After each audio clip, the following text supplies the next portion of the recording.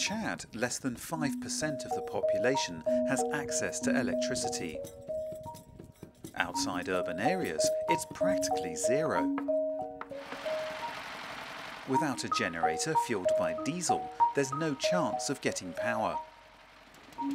Emissions of carbon dioxide and other greenhouse gases from fossil fuels are contributing to climate change and cause widespread harm to lives, communities, infrastructure, institutions and budgets. And Chad knows its oil won't last forever. It's looking for an alternative source of energy now, so development can be shared throughout the country into the future. Energy is the thread that connects economic growth with better living conditions. Les sources renouvelables, de un, l'État est bien positionné avec une irradiation très forte par rapport aux autres pays de l'Afrique, ou voire même du globe, pour exploiter les centrales solaires. UNIDO, the United Nations Industrial Development Organization, is playing a lead role in assisting Chad. Working with its partners, UNIDO has built solar power stations in 3 different parts of the country, serving 3 different groups of beneficiaries. The remote village of Mombu is a difficult place to reach. It's a 3-hour drive from the capital N'Djamena on sand roads. Here, UNIDO and its partners have built a 40-kilowatt solar power station. Local inhabitant Jida Mohammed Taher has been trained to maintain the site. Now the town comes to life in the evenings. Villagers can attend the mosque, they can walk safely to fetch water, and they can visit a health clinic in an emergency. S'il n'y avait pas des électricités, nous aurons beaucoup de problèmes parce que la nuit, il y a des urgences qui viennent. Sans électricité, ça serait difficile. Mais comme il y a électricité, je viens, on sauve la vie humaine ici à Mambo, donc je vois que c'est quand même bon. For farmers, irrigation is vital in this desert region. Solar power provides farmers with a more efficient irrigation system than the previous diesel-fueled one, allowing them to produce better crops.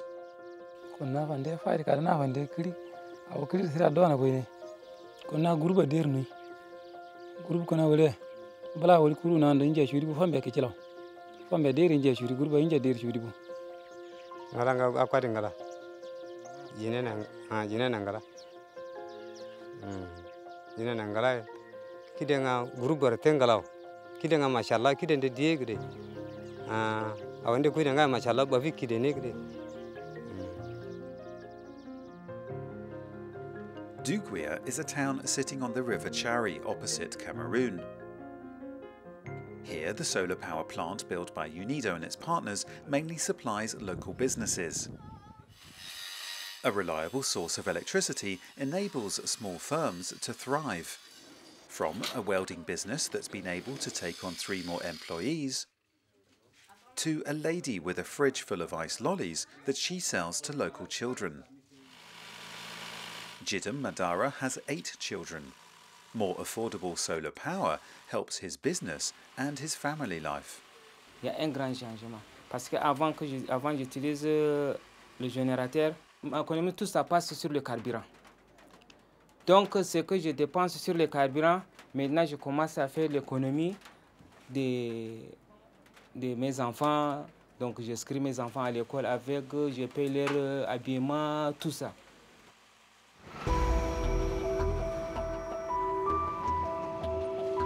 The town of Gwelendeng lies 150 kilometers south of the capital N'Djamena. It's a busy thoroughfare and trading post. Here, a solar power station is supporting local government. Street lighting gives a greater sense of security.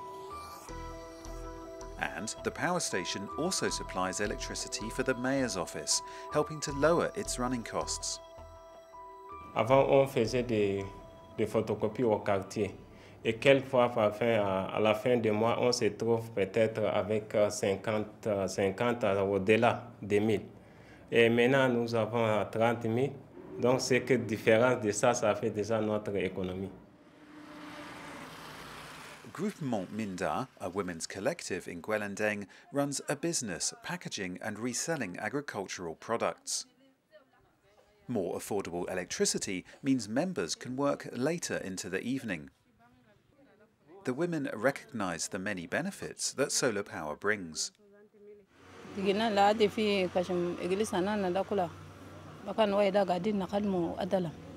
min karabaja ne fatushu group dol shunu dol min karabaja da bigalena halu o ka indina kidme filel ni so kula ni so bala kalam o anina nasana group ma kula kan indina shokolo en don do sufi magazan kula ni filel ja kula ni ta kolo bala kalam koran ja mishil gibil hajeda u bakan awal kan nu ya tu usma shunu adalam o nur kan jada u shokola dil kan kidme hana filel kulu mishil kan wata adalam kan narfida kidme dama yabga kafif mishil gan buku mam waydin gan jubuhini da bakan filel illen fatshu torsho wala shunu kan nar gaida ajala ke ban subudakar. The 3 sites are only the beginning. In N'Djamena, the Spanish company behind the installations is training delegates from all over Chad how to manage solar power stations. The aim is for more local communities to set up and run solar power stations, making them pay for themselves. It's important that this new way of thinking of microgrids and solar energy, it's debated and we prepare the path for the future where if there is going to be large-scale implementation, there has to be local capacity to design them and to plan those infrastructures. The 3 initial solar power stations are proving successful, with demand for electricity growing in all the sites.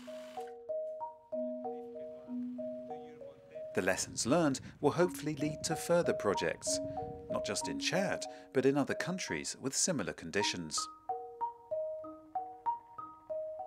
We've tested this model in different communities, in different settings, different characteristics of users.